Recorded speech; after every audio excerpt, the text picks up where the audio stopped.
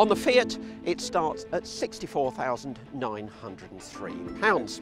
The two grey options and white are really your only choices. So the standard engine is the Multijet 3, now a 2.2 litre unit with 140 bhp. If you want to go up to the 180 bhp engine, it'll cost you about another £3,000. So the bit that makes the Pimento XL stand out from other Murvis and a lot of other campervans, well, look at it, you've got massive externally accessed storage. You've got a little hatch here into the washroom so you can access some of the storage. People often ask me in this job, what would you buy? This would definitely be on the shortlist.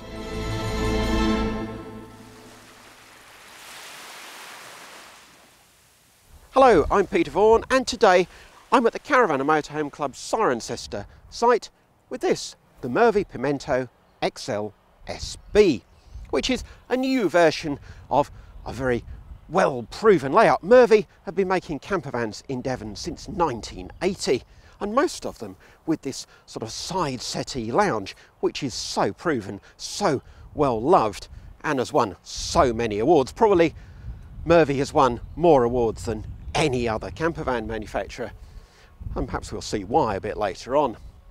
But the specifics of this new Pimento XL SB, well, Pimento was developed to be a shorter 5.5 metre version of the Morello, but this XL version is a 6-metre van. So why is that? Because going to the Pimento XL rather than a Morello gives you the same slightly smaller lounge area as the Pimento, but more storage, an externally accessed storage area at the back, which we'll see very shortly. Also get an extended kitchen in this Pimento XL compared with a standard Pimento. And then the SB bit, well, that quite simply stands for single beds, because the standard Pimento comes with a double bed made from that side-facing settee in the lounge. So a very proven design, but updated with some new options really. Let's take a closer look at what you get with this new campervan. Now, there are absolutely no prizes for spotting that this is based on a Fiat Ducato, but you can also have your Pimento XL or Pimento XL SB on a Ford Transit. Similar sort of length. On the Fiat, it starts at £64,903. This one's got a few options which we'll go through as we go through the van, including the Expedition Grey paint, which is £720. Unfortunately, you can no longer get Fiats in metallic, so the two grey options and white are really your only choices. Here you've got just the standard black bumper. If you want to upgrade that, it's £408, and if you want alloy wheels rather than the steel wheels with wheel trims that you've got on this particular model, that's another £672, I think. Anyway, this one isn't particularly loaded up with options. You can go a lot further if you want to, because every Murvi is built to order. They don't have stock, they don't have dealers, they sell direct from the factory in Devon, and each one is built to the customer spec.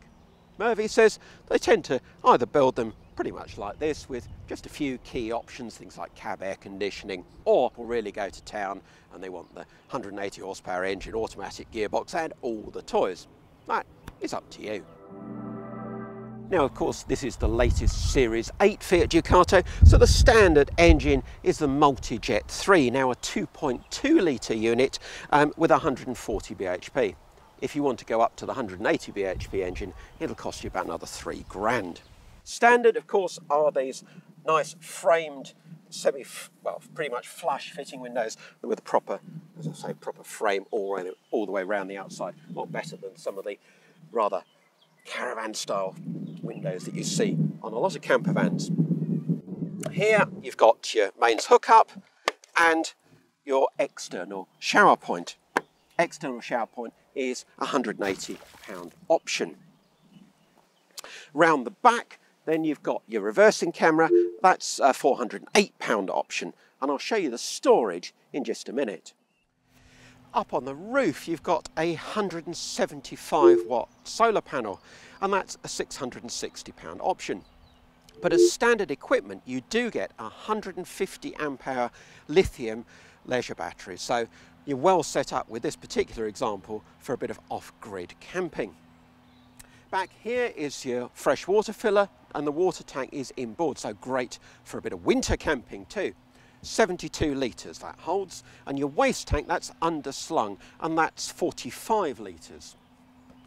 Back here you've got an external barbecue point or external gas point. That's a £180 option, but as standard you do get a 25 litre underslung gas tank, which, okay, gas refills are becoming slightly more difficult in some areas, but it is cheaper and more convenient when you're on the continent.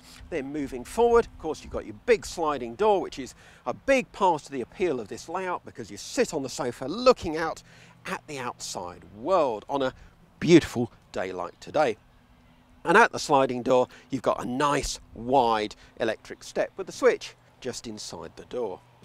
If you forget to put it in when you drive off, there's a buzzer to remind you, but it doesn't go in automatically. But the switch is only just there, so as long as you've got a passenger, you don't even have to get out of the passenger seat. The LED strip over the sliding door, that's another option, but it's not an expensive one. So that's the outside. Let's take a look at what makes the XL version such an interesting option in the Murvi range: the external storage at the back. So the bit that makes the Pimento XL stand out from other Murvis and a lot of other campervans, well, look at it, you've got massive externally accessed storage from opening this door, which of course has no window, so if you've got valuable stuff in here, prying eyes aren't aware. Dimensions, well, it's about 1.84 metres high, so 6 foot, and you can see I could stand in here. These shelves are fully adjustable and removable, so if you've got tall stuff that you want to store, just take the shelves out, but they're really sturdy if you want heavy-ish stuff on them. You've got hanging rail if you wanted to hang wetsuits, say, in here, or wet coats if you need more hanging space than you've got inside the van. And I've got a really big, comfy outdoor chair on that top shelf, and that's, well, it's not even taking hardly any space at all. You could have the biggest outdoor furniture, barbecues and so on. You've got a little hatch here into the washroom, so you can access some of the storage, or at least the hanging rail and this top shelf, from inside the van. Depth here is about 640 mil, and then width above the wheel arch in this corner is about 890 mil. So it's a really useful space for a van that doesn't have a fixed bed and gives you that lovely big lounge. To have all that storage is fantastic. But if you're wondering about the other door, well, that gives you access to the back of the fridge if you need any maintenance. You've got your water pump there, and this is your fresh water tank. So the storage at the back is why you choose a Pimento XL. This is why you choose a Murvi. You've got this super comfortable sofa looking out through the big sliding door on a great day like today. Even when the weather's not so great and you've got the door shut, this is a comfortable, relaxing space with lots of room. You've got the twin cab seats, which both swivel around easily, and little details like the flap. So if you sit in the passenger seat, which looks high, doesn't it, compared with the floor, well, you've got this little flap so your feet aren't dangling in mid-air. How good is that for a bit of detailing? Of course, if you sit on this side, it's not an issue. Here, you can enjoy the outside view as well, and you've got room on the sofa to put your feet up as well. Now, this is an option. You can have a bigger wardrobe that comes right out. I like this version, which it just feels more spacious with the reduced depth wardrobe, and then you can sit here with your feet up as well, which I really rather like. But yeah, what a brilliant lounge. So what else can I tell you about the interior of this Murvi? Well, for a start, don't fret about the colour scheme. If you don't like it, and this wouldn't be my choice, well, the company says it offers an almost limitless range of upholsteries, different fabrics, different styles, different textures, whatever you want, you should be able to find it. If you want leather for the cab seats, full leather, that's a £600 option, and you can have part leather for the sofa, for that's another £600. And there's no truth in the rumour that these scatter cushions were chosen to match my favourite white stuff jumper. No truth in that at all. Too hot for me to wear the jumper, so I thought I'd bring it along and match the colour scheme, but no, that's not going to happen today. It's 22 degrees out there. So, enjoying this space. You can choose the colours of the cabinets too, these locker doors, and obviously you've got a bit of a blue or sort of aquamarine colour scheme theme going on in this van, but you can have all sorts of different colours. For the locker doors, I'd choose something a bit more plain, I think. And then on the floor, you can have vinyl or carpet. The worktops, there's a range of different worktop styles as well, although I rather like this sort of grey wood in this one. Anyway, lots and lots of choice because Murvi's are bespoke build, as I said. Up in the roof, you've got this nice vinyl finish for the walls, for the ceiling, or certainly at the ceiling at the front of the vehicle here. It goes to a white finish in the kitchen area. Top hinged framed windows, of course, as I mentioned earlier, and you've got this big wind-up Hecky sunroof over the lounge, the wind-up crank style, not the cheaper push-up one that most campervan companies seem to fit. Lighting, there's plenty of that too. You've got these LED strips or double strips under the top lockers, in the kitchen, in the ceiling, plenty of those. And then you've got these downlighters as well with just the touch to operate there in the cab ceiling and over the door as well. And then you've got reading lights here in the cab and just at the end of the sofa there. So there's no shortage of lighting throughout the vehicle. You can have a fly screen on the sliding door, that's an option. And of course awnings are an optional as well. That might be rather nice for a hot day like today to have the awning out. But yeah, plenty of choice, plenty of options to choose from in this living area. And another option you've got, although it actually comes as standard, is you've got the option of two different tables, both included in the standard spec. Both table legs store clipped into place in the wardrobe, and then when you want to use the smaller coffee table, you just undo this bracket at the front a little and then tighten it up again. Both table tops store on this overcab shelf. Murvi retains the Fiat shelf that we've seen for so long, but actually is disappearing from a lot of campers as they go to full height walkthroughs and overcab sunroofs, but not in the Murvi. You've still got that shelf, useful space for keeping both your tabletops and more things besides, but mainly your tables.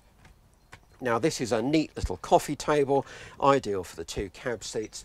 Breakfast I thought was great using this. You don't need any more and it doesn't clutter up the living space, so that's a good start.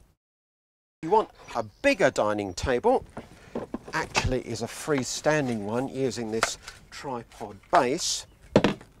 Leg again from the wardrobe, and then good size dining surface, and actually surprisingly stable. And of course you can use it inside and outside the vehicle. So really nice to have the choice of tables. Other features I perhaps should have mentioned is that you've got rear speakers, these nice Kenwood speakers in the back of the van as well. Now I touched on the wardrobe earlier and the fact that this is the reduced depth version. Full version comes out to the same level as the washroom, but having that gives you more space, and you've still got room for probably at least half a dozen garments, shirts, trousers, jackets to hang in there.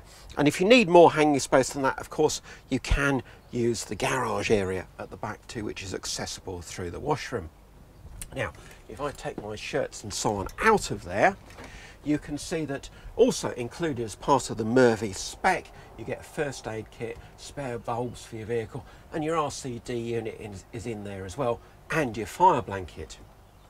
Alongside the wardrobe you've got your controls for your heating and for the underslung gas tank as well. The heater itself, or the boiler, it's a Webasto unit fired off diesel, 5 kilowatt heating off diesel or 2 kilowatt off mains electrics. And that boiler is under this end part of the sofa here. On the side of the wardrobe here, you've also got some controls. You've got your main light switch, water pump switch and auxiliary, and you've got your fresh water level gauge on there as well, and a warning when your waste tank is full. I should also mention this Victron energy display, which tells you how much power you're either taking out of the batteries, and remember it's 150 amp hour lithium battery that you've got in this vehicle as standard. It tells you whether you're taking more power than you're gaining from the solar panel. At the moment we're hardly using anything. Another star feature of this Murvi is the kitchen area. You've got plenty of worktop even before you deploy this extra flap at the end, and then really it puts most coach builds to shame. You get a 3-burner hob as standard, and then you get a choice of kitchen fittings depending what your priorities are. Now in this van you've got a 115 litre isotherm compressor type fridge. If you prefer a 3-way type fridge, you can have a 93 litre automatic energy selection one, so that will then work off gas, mains or 12 volt electric. This one, obviously being a compressor one, is purely 12 volt, but these compressor fridges are more tilt tolerant, they get down to temperature quicker. So I tend to prefer a compressor fridge in a campervan, but as I say, you have got the choice. Now, if you want more in terms of culinary options than just your 3-burner hob, you can have an oven. Now it's a 20 litre oven and grill. It can be mounted up here, probably not the most convenient position, but then you can keep your big fridge. Alternatively, you can go to a smaller fridge, either 85 litres as a compressor model or 60 litres as a 3-way fridge, and have your oven mounted here above the fridge. Also, a further option is to have a microwave, and that again would go in this top locker. So lots of choice, but also lots of great standard features. You've got opening windows all the way around, sliding windows here and here, top hinged window in the rear door. You've got this nice split level worktop. I like the fact that the cooker worktop is a little higher than the sink and this extension here. The sink actually comes with a proper draining board, and I can't remember the last time I saw one of those in a campervan. That is a really nice feature, so much better than fiddling around with some plastic contraption that you stick alongside. Storage, well, there's plenty of that too, and also some good features. You've got a waste bin on the inside of this door, and then inside that cupboard is a set of melamine crockery, all firmly clipped into place and all part of the standard spec. Alongside the cupboard there includes a slide out cutlery tray, and again your cutlery is included. And down the bottom of that cupboard, clipped against the wheel arch, you've got a chopping board. So they really do seem to have thought of everything, don't they? In fact, up here alongside that rear speaker you've got a set of cups and little beakers as well, little proper glass beakers, not some horrible plastic thing that you won't want to drink out of. More storage up here. These are decent size top lockers for all your sort of non-perishable foods. And there's even more storage at the end of the unit in this top loading hatch, ideal for cameras or laptop and that sort of thing. Excellent. And I nearly forgot, you've got this max fan in the ceiling that can blow in or suck air out. You've got a kitchen roll holder. You've got plenty of main sockets too here, plenty of space here for coffee machine, kettle, toaster, whatever. Another one here with a couple of USBs there as well. So plenty of space to use all your appliances. You'll be super impressed by the amount of storage in the washroom too. You've got these little top lockers, a top loading cupboard here, which, well, that alone is more than adequate for my needs. Shelved cupboard under the basin. Yeah, there's loads and loads of room. Corner fixed basin, all feels very sturdy, nothing flimsy in this washroom at all. In fact, nothing flimsy in this van. The loo itself is the more upmarket, better quality Dometic one, so I'm pleased about that. You've got a soap dispenser on the wall, roof vent above, towel or robe hooks behind me, and of course that hatch into the garage area if you want to hang any stuff in there. They've even thought about the fact that I might have still not quite lost that extra Michelin that I put on at Christmas, because the washroom door folds to miss your extra tyre. You don't have to be slim to get in and out of this washroom. You don't have to be slim to take a shower in here either, although of course there's no separate shower. Hot water comes from the Webasto system, and then you have a shower curtain that pulls around, simply press studs into place above the units there, protects all the furniture. Your shower head is your tap, clips onto the wall, or you can hand hold it. Plenty of room in here to use the shower without getting stuck. In fact, I didn't even touch the shower curtain, I don't think, when I was showering in here this morning. A single drain in the centre of the shower tray, not perfect for letting your wastewater out if you're not on a completely level pitch, but does a reasonable job. And yeah, it's a good shower for a small, well, smallish camper van. And so, time to show you the beds. Now, the first thing to do is release a catch at the forward end of the sofa. Now the settee will slide out, and I can just show you that there's plenty of room underneath for 2 pillows and 2 single duvets. So all your bedding can be conveniently stowed. Settee base slides right the way across, and then there's another one of those over centre catches which you can reach through a little hole in the end just to lock the settee into position. On this side, you just undo a strap that attaches to the wall and fold the settee down, or fold the settee backrest down, and then these little infill cushions go in down the side. You can use the scatter cushions as pillows if you want. And then the bed on the near side is completed with this fold down panel, and then you just replace that cushion. So you've got a nice aisle to walk through, still got good access to the kitchen, to the washroom, no interruption of any of the facilities, and bed sizes 1.94 metres long by 0.69 metres wide over on the near side, and then a super wide bed, slightly shorter, 1.9 metres long here, and 0.85 metres, 850 millimetres wide. So a really good sized bed on the off side. Cab isn't affected, you don't have to move the seats, they can be left either facing forward or swiveled as you'd have had them for lounging and living in the van.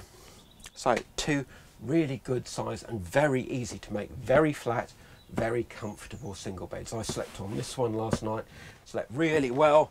There's loads of room, you're not going to worry. Sometimes when you've got overhanging wardrobes, they're a little bit low, and you worry about if you've got somebody with big feet, they're going to bang their legs and feet on the underside of the wardrobe. That's just not an issue in this van. And not only that, but you have got the option, if you prefer on occasion, to make a double bed, in which case you don't fold down that panel there, you just leave that in situ, and then this extra cushion which we had over here, well, that, first of all, the sofa needs to now slide back and lock into that position, and then this part of the settee base at the end, that just slides out. And now, again, I haven't locked the settee, but it does lock into that position, and now you've got a double bed that's 1.9 metres long, and its widest there, 1.55 metres wide. I think that's 5 foot wide, so a really big double bed. Yes, it narrows at the foot, but you have got a little gangway at the side of the bed and easy access off the foot of the bed with this standing space here to get again to the kitchen or the washroom. So good size, easy bed making. And if you prefer, you can go for the Pimento XL in double bed form, in which case you have a double bed but not the single bed option.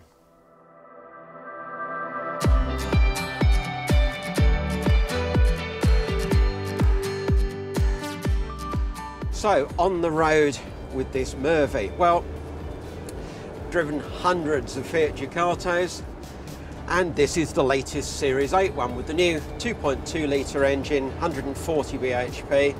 Actually, it goes along pretty well. This one's only got 850 miles or so on the clock, but it sails along all right. I think a lot of people would be very satisfied with this. And now that the 160 engine is no more, I don't think many of us will justify the extra expense to go to the 180. I think too, Murvi seem to have done a good job of keeping it really quiet on the road. I think this carpet in the cab helps. The new engines are quieter, but this is certainly the quietest one I've driven yet. It's very quiet on the road, and even at 60 mile an hour, it's very quiet. There's just the occasional chatter from one of the blinds in the back, but really there's next to no conversion noise either. So well done, Murvi, on that score.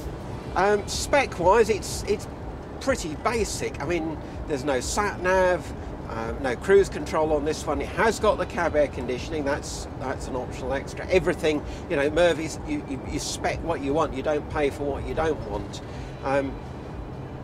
It's the first one of these new Series 8 Ducatos I've seen with a plastic steering wheel, which I don't like. It's just not a nice texture compared with a leather wheel, which we've got used to on pretty much everything now. But it handles well. We're used to these Fiats. They do drive pretty well. It's a hard ride. If you like a softer ride, the Ford is a better option. The driving position is pretty good. I would like the steering wheel to adjust for rake as well as reach, but that's always been a Fiat issue. All-round visibility is good. You've got the reversing camera which goes through the radio screen, and the radio, this is the basic Fiat radio. There's no touch screen. It has got DAB and it has got Bluetooth, but that's about it. So yeah, if you want more toys, you can pay for them and have them, but you don't have to pay for what you don't want. So it drives, yeah, like a Fiat, but like a pretty good Fiat.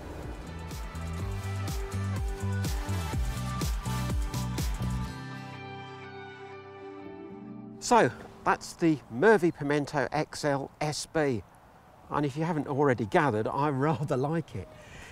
It's got great single beds, good size, easy to make, lovely and flat and comfy. It's got a great kitchen, a really usable washroom, lots of options to spec it exactly how you want it, and of course, above all else, that wonderful lounge. Now this one, as you see it here, comes out at £68,707. That's with the Maxi Ducato base vehicle, dashboard air conditioning, expedition grade paint, the rear view camera, big fridge, external barbecue and shower points, and that LED light over the sliding door. If it was mine, what would I add? Well, I'd have a leather steering wheel, I'd have the cruise control. They're the only base vehicle things I think I couldn't live without. I'd have the Fiamma awning on the side, and an interesting option is they do an additional 45 litre fresh water tank underslung. Well, for a bit of off-grid camping, that would just give you longer stays off-grid, so I'd go for that. I'd have the fly screen on the door, and I'd have the cab blinds, the Remis cab blinds rather than silver screens. if I spec'd all those features on top of the ones on this vehicle, that would come to £71,575, which is still, well, in days of rising and rising and rising campervan prices, doesn't sound too bad to me. And of course, you don't have to have all those options. You can pick and choose what you want. You can go further with leather trim, big engines, automatic gearbox, all those toys, or you can spec it right down and have it with less toys than you've got here. I'd even be tempted with the Ford version over the Fiat. Not least because I prefer driving the Ford, but also the Ford has a four-wheel drive option, so even more increasing your off-grid possibilities. People often ask me in this job, what would you buy? Well, of course, the simple answer to that is I did buy a Hembill camper on a VW T6. But if there was only me and my wife Katie, and we wanted something just that little bit bigger, this would definitely be on the shortlist. I hope you've enjoyed this video. Plenty more campervan and motorhome reviews coming up soon. Don't forget to subscribe and of course to like the channel. Any comments? Let us know.